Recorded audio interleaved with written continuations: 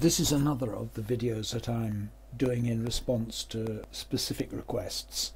People have emailed me asking what I think of the Patnaiks theory of imperialism. What I'm doing here is a short critical review of the book that's in the background. The book is called A Theory of Imperialism, and it's written by two economists, Utsa and Prabhat Patnaik. And it was published by Columbia University Press in 2016. Now, I've previously liked papers on demography by Prabhat. This included articles he's written on the Great Leap Forward in China, comparing mortality rates in China during the Great Leap Forward with those in India at the same time, and stuff he's written on the decline in food self-sufficiency in the Indian countryside and the condition of Indian farmers. But in the course of reading their new book, I came across a series of claims that are, I think, ill supported by evidence and argument. Background to this is that they're actually using concepts which come from Marshallian economics. A central argument of their whole mechanism for the way, or their claim that imperialism is still operational, is centered around what they claim is a vertical supply curve for tropical products. Now, you'll never find anything about vertical supply curves in the Marxist literature, and that's because they're taking this from Marshall, who was a 19th century marginalist economist, and the marginalist school grew up explicitly to counter the labour theory of value and the social democratic politics which was engendered by the labour theory of value. So one has to ask, is this the right framework they should be using?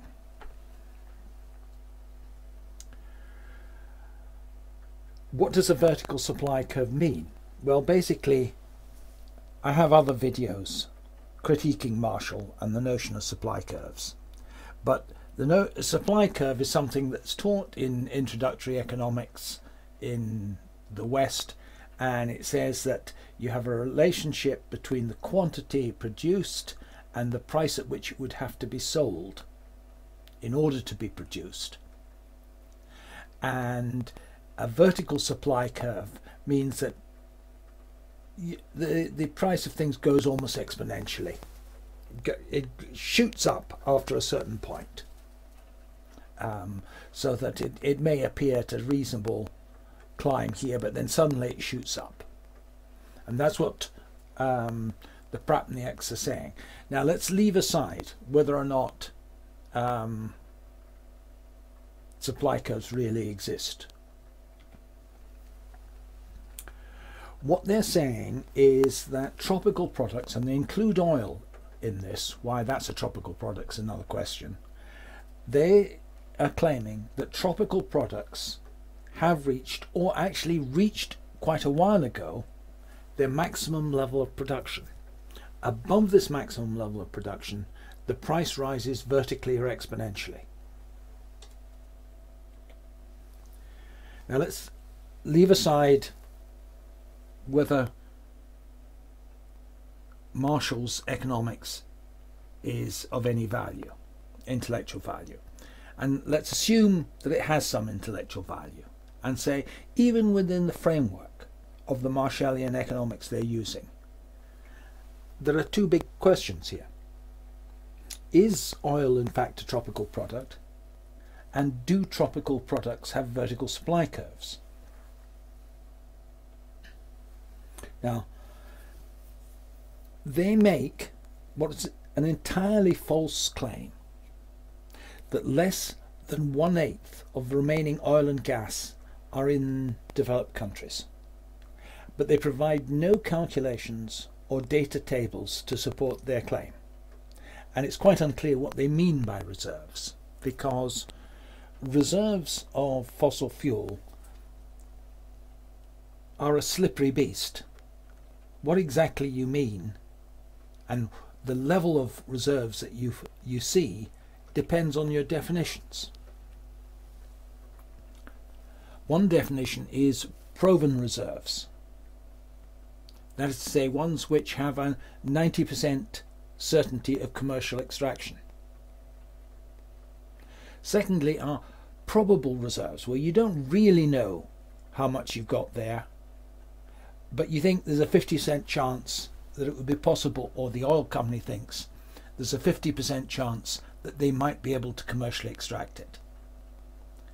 And then there are the possible reserves, where there's maybe a 10% chance that this area of land has oil under it that's worth extracting. Now obviously if you start looking at possible reserves, there's a great deal more uncertainty, but the reserves that are listed as possible will be much bigger than the proven reserves. But they don't even give any figures for which kind of reserves they're talking about. If we look at actual oil production, we find that, quite contrary to what the Patnaiks claim, a very substantial part of world hydrocarbon production comes from the developed countries.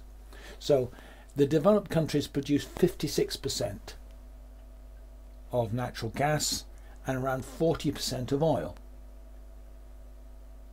And it's because developed countries, including the former USSR, produce a substantial part of the world's oil and gas, that the current crisis over the Ukrainian war and the sanctions against Russia, which limit the export of Russian hydrocarbons, is causing such a crisis.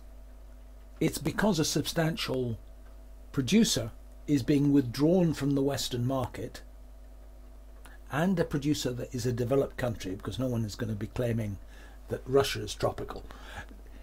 It's because of this that there is a huge energy crisis in Europe at the moment.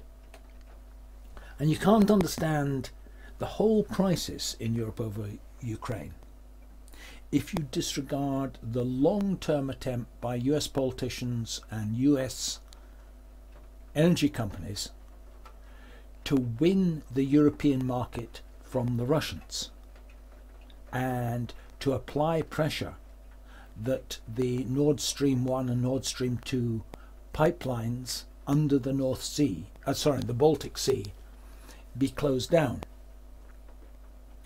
The pressure for that comes essentially from US oil interests.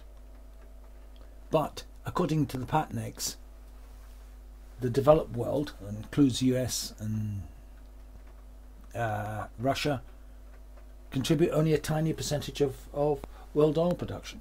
Well, if you've got analysis of the imperialist relations in the world today that misses out what appears to be the major cause of a war between the great powers, well, you're not doing very well.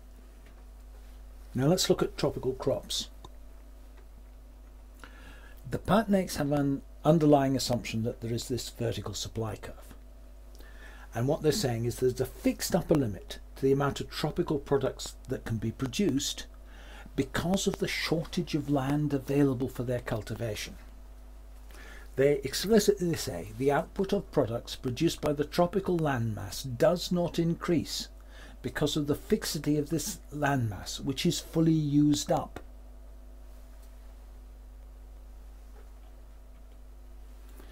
And they make this claim that the tropical landmass has been fully used up in several places in their book. But to write this in an age when satellite imagery is well available, and when these satellite images clearly show progressive deforestation of tropical areas and the replacement of forests by agriculture, is completely delusional. The evidence is that the area given over to agriculture in the tropics has been increasing fast over the last 40 years. And it may be that in the future this will lead to environmental degradation. But it's certainly not the case that all land in the tropics has long been used up. Let's have a look at some evidence for this. This is an area of Brazil photographed from space by NASA in 2000. Same area, 2019. Now you can see dark green is tropical forest, light green is agricultural areas. You can see over an 18-year period the agricultural area has greatly expanded, and you can see dense networks of roads being put in to serve the agricultural area. And let's zoom in a bit, and you can see in more detail more dense networks of roads. Same area was just forest. At one time this was forest, now there are just thin rows of trees around streams.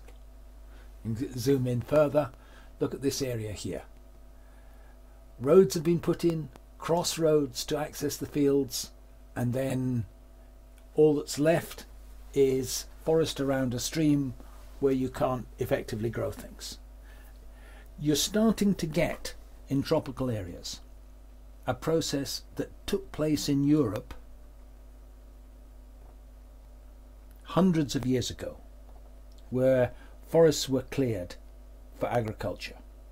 So that you're going to get in Brazil and places a landscape which from the air will look more like Europe, will be largely agriculture with isolated bits of forest. But this is the process that's taking place now. This is the expansion of agricultural land that's taking place. Higher magnification again. You can see the grid of roads with only the marginal forest left. Satellite data shows that on average Africa is losing 0.4% of its tropical forests a year, Latin America 0.38%, and Southeast Asia 0.9%. The Southeast Asia there includes Indonesia. Rapid growth of agricultural areas. Now, if we look at the vertical supply curve again, according to the Patnaiks, because of their counterfactual claim that agricultural land is fully saturated, crops like coffee should be fixed by the land available, and the quantity of coffee shouldn't be growing because there's no more land. Now let's see what's actually happened. If we look at the 50 years, or 50 years from 1960 to 2010, we see that coffee grew from just under 400,000 to 800,000 tons. So doubled over that period. More or less steady growth. Let's add to coffee cocoa. Again, no sign of stagnation. In fact, this looks like an exponential growth curve. What about two of the other main tropical products? Rubber and palm oil. Again, exponential growth.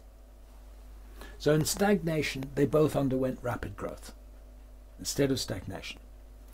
The claim that the Patnaiks rest their whole book on, that the available land in tropical areas was used up long ago, is just not true.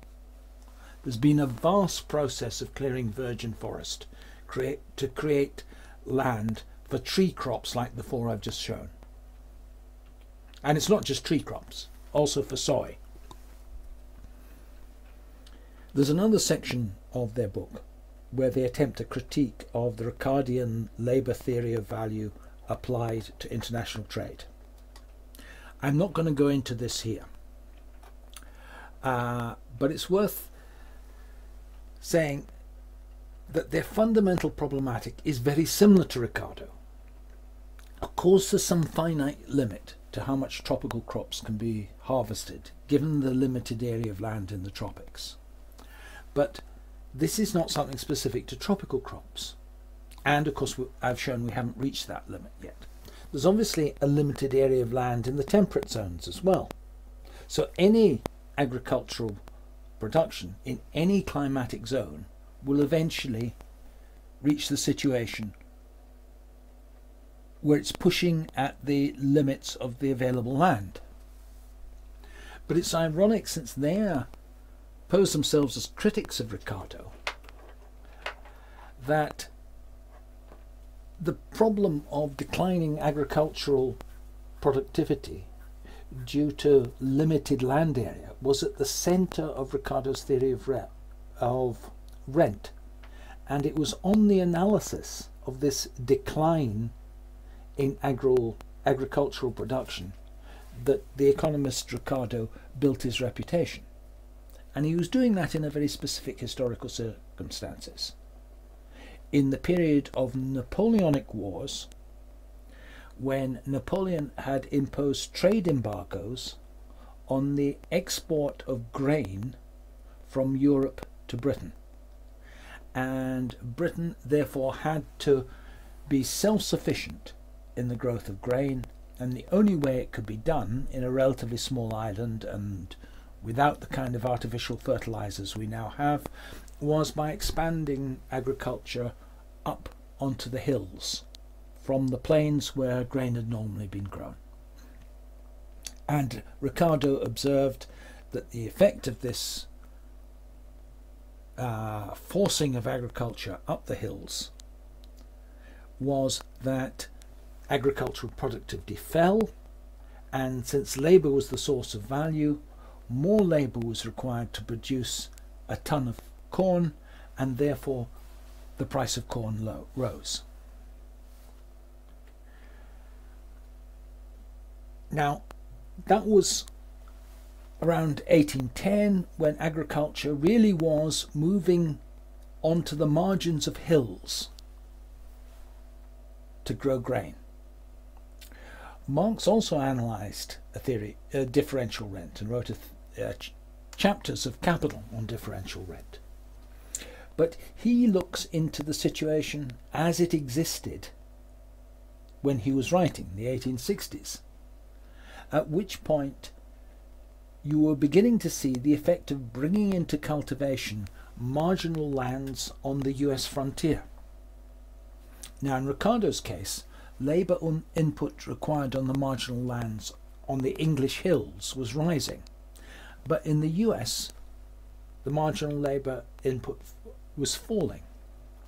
If you walk through the woods of New England, in New Hampshire or New York State, you'll come across old field boundaries, old dry stone walls, areas that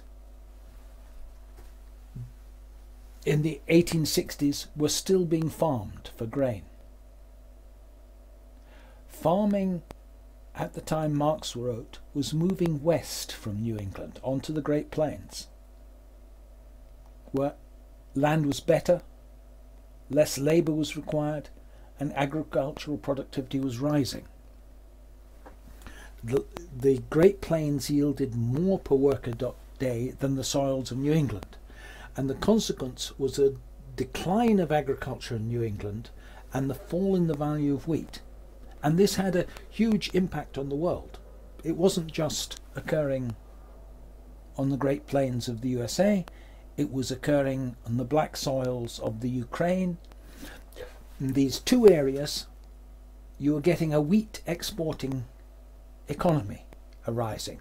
A wheat exporting economy in virgin soils, or soils which had not been cultivated for wheat for a long time, if we take the steppes of the Ukraine, where there had been cultivation for wheat maybe at the time of Alexander the Great, but that had fallen into decay due to successive depopulations, due to plagues which had ravaged the area. Now, when you have expanding areas of land, expanding into higher fertility areas, what happens is the price of grain or the price of the crops fall. Quite different to the situation Ricardo was analysing, and quite different to the situation that the Patnaiks claim exists in the tropical world today, and on which they base their analysis. Let's look at what has happened to productivity. These are Indonesia, Malaya and Brazil.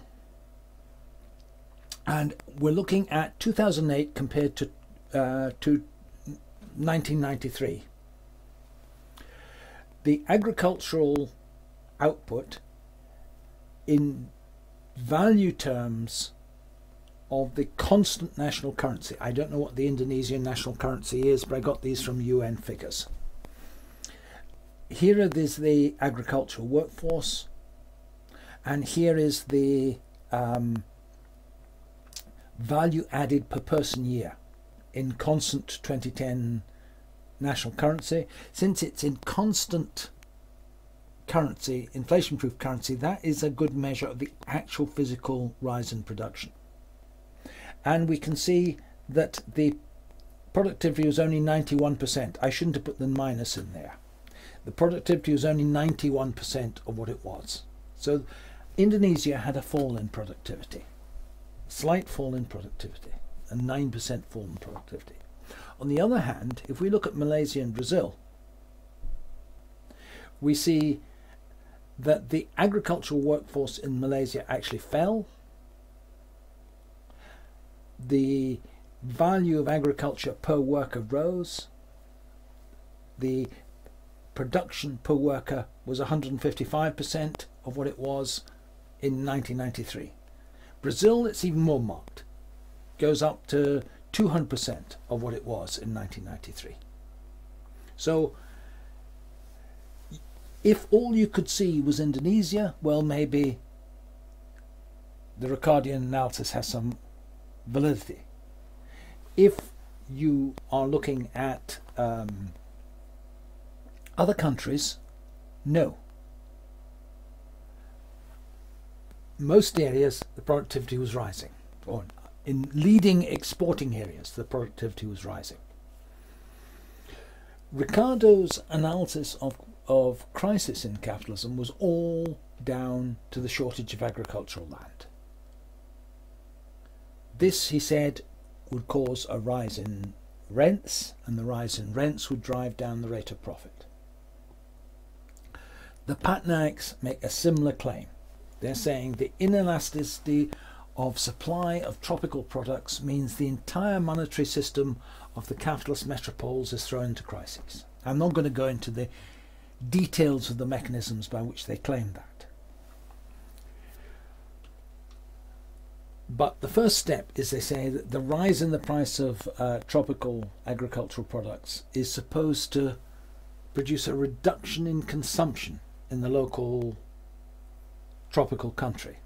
They say even if the output of products produced on the tropical landmass does not increase because of the fixity of this landmass, which is fully used up, supplies to the metropolis of these products can still increase as a consequence of their rise in prices.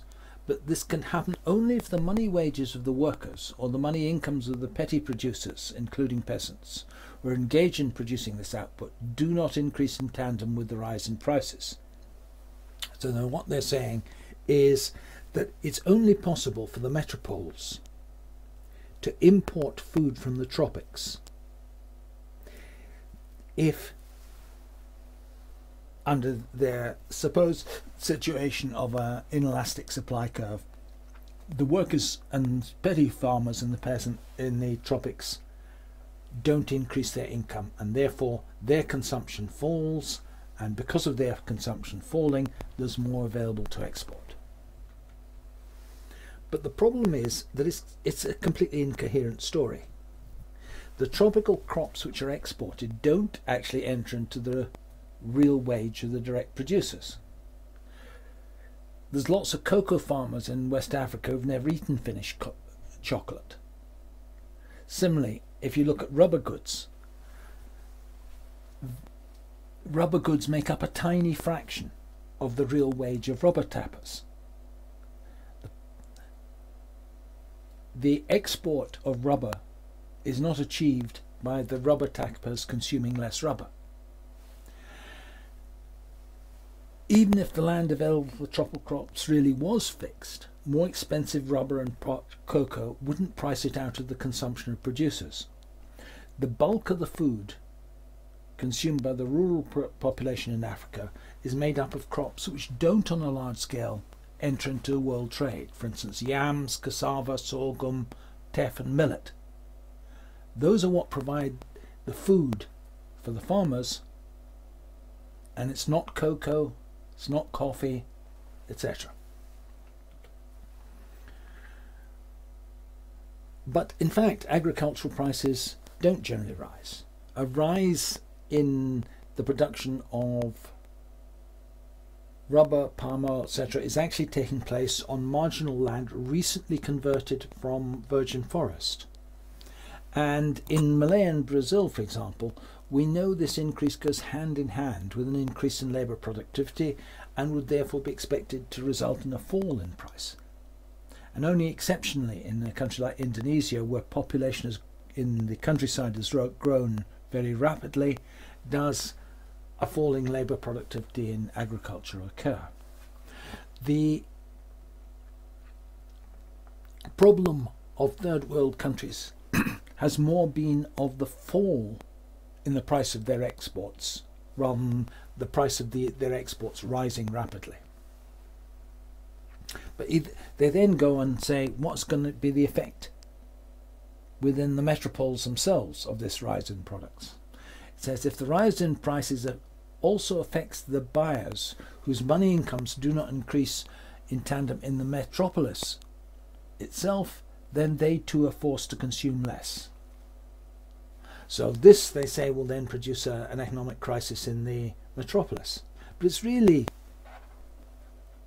completely incoherent argument. A few sentences ago, their claim was that exported output from the tropical lands had risen because the people within the tropics couldn't afford the cocoa, coffee, etc. themselves. But now the claim is that not only are the tropics consuming less, but the high prices means the metropoles can consume less as well. So, where is this stuff gone? The increase in price was due to demand exceeding supply, but now they're saying consumption is falling both in the metropoles and in the agricultural areas in the tropics. What's supposed to be happening to this supply? There's a lot of other nonsense in the book. I don't have the patience or the time to deal with it at the moment. Basically, the Patnaiks theory is a second-rate version of the Ricardian theory of crisis. It's second-rate because at least Ricardo had a more detailed class analysis of the supposed mechanism than what they propose. But their whole mechanism is fundamentally based on a false assumption, one for which they produce no evidence because they can't produce evidence for it, that the tropical land in the period of imperialism was fully used up.